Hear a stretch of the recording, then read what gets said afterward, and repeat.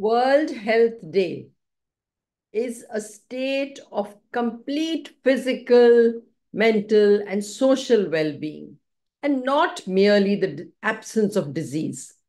So, what can we do to be healthy and protect ourselves?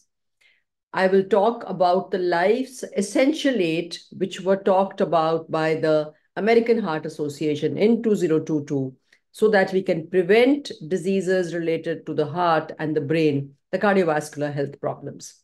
Simple eight tips: be active, eat healthy, get adequate sleep, quit tobacco, control your blood sugar, control cholesterol, control high blood pressure, and manage your body weight. So just these simple things to be taken care of, and you will ensure at least good cardiovascular health.